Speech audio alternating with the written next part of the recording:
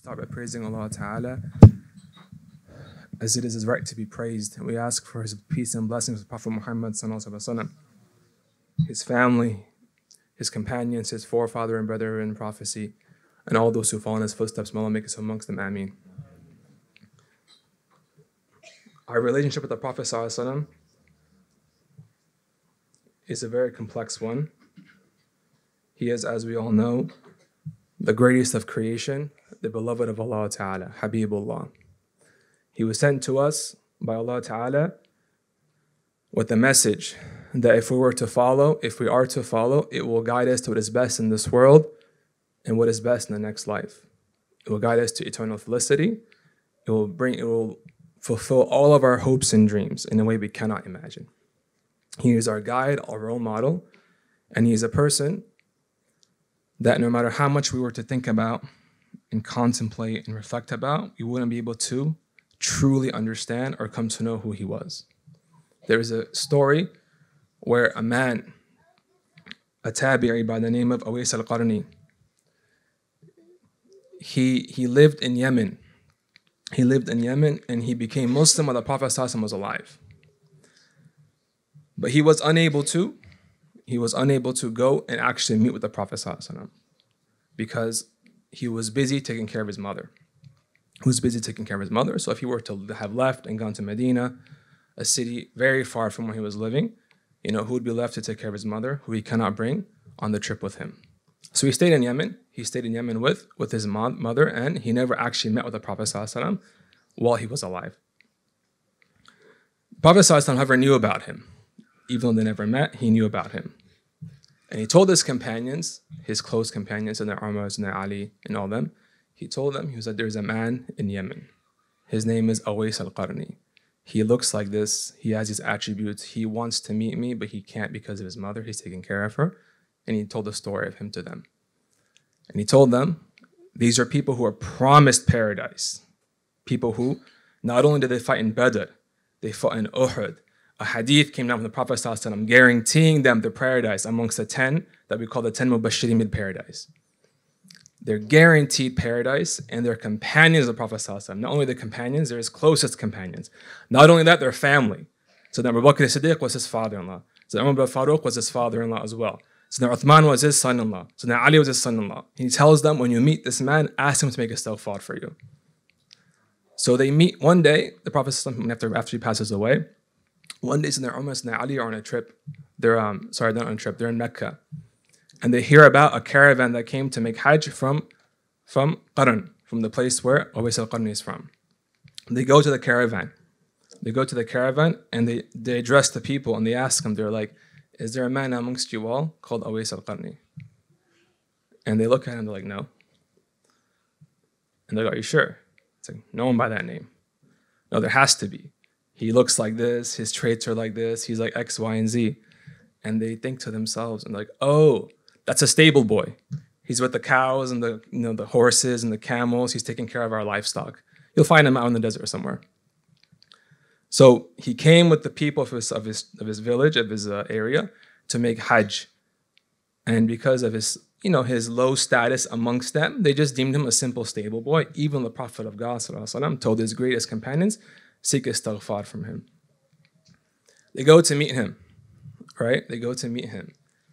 So now Umar and Ali anhuma, and they ask him, "Are you Uwais al-Qarni?" And he's like, "No." He's like, "Are you sure?" Like, "Yeah, I'm not him." "Who's asking?" Right? And he, "No, you're definitely him. You meet these traits the Prophet told us about you and everything like that." And they introduce themselves that they are Umar bin al-Faruq, the companion of the Prophet ﷺ, and Ali ibn Abi Talib. Radwanullah alayhim jami'an. And so they look at him and they say, "The Prophet told us when we were to meet you to make istighfar, for us to ask you to make istighfar for us."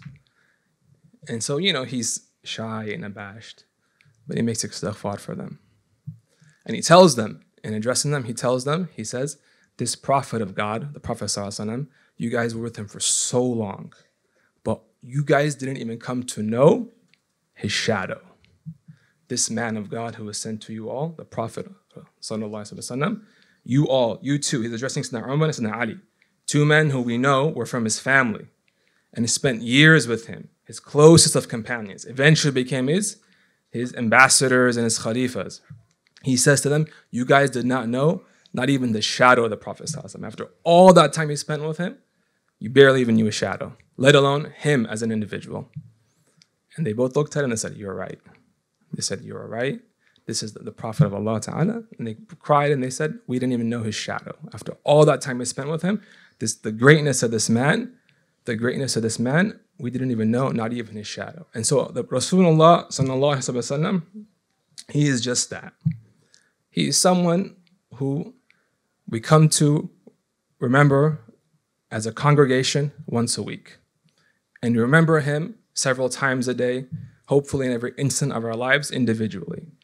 And we think about what he brought to us, how our relationship was with him, and ultimately all the reflection we can do, all the reading we can do about him, all of it is what? It won't even equate to knowing his shadow. And so, but one day, a time will come where we will, inshaAllah ta'ala, meet him in the next life and come to know him personally. And even then, if his companions are going to get to know him except for his shadow in this world, how much of him can we know even in the next life? There's a beautiful set of verses that one of the pious wrote, talking about an aspect of our relationship with the Prophet ﷺ. Really summarizing the most practical aspects of our relationship with him. He says, دعانا إلى حق بحق منزل عليه من الرحمن أفضل دعوة أجبنا قبلنا مذعنين لأمره سمعنا أطعنا عن هدى وبصيرة فيا ربي ثبتنا على الحق والهدى ويا ربي أقبضنا على خير ملتي. He says in this beautiful 3 lines, he says, he called us to the truth. The Prophet ﷺ, he called us to the truth with the truth that was sent down to him by the most merciful, and it was the best of callings. We accepted it.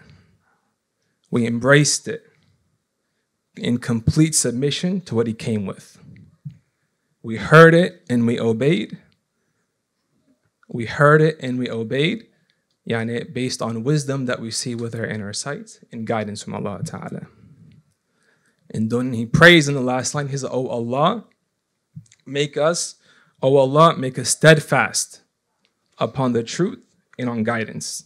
And oh Allah, take us, yani, give us a good ending, take our souls, tamam, and take our souls while we are on amongst the best of peoples and communities, the best of ummahs. And so this aspect of the relationship that we have with the Prophet ﷺ, understanding that what he came with, despite all the incredible nature of this man and the complexity of our relationship with him, what we do know is one thing. He came to us with a message that if we were to submit to completely, not only will it lead us to getting to know him more and better and eventually meeting him in the next life, it will grant us something even beyond that. And that is a pleasure of our Lord and his eternal mercy and eternal abode in Jannah. So we ask Allah Ta'ala to give us just that, to give us tawfiq, make us people of Iman, Islam, Ihsan and Arfan, to make us people of Qiyam and Siyam, Quran, to take care of all of our needs, all of our familial needs, our communal needs, to guide all of our family members who are not Muslim to Islam, all of our family members who are heedless to the Sunnah of the Prophet ﷺ. We ask that for ourselves, everyone who's in attendance, who's listening, and who will listen to this in the future. Walhamdulillah Rabbil Alameen.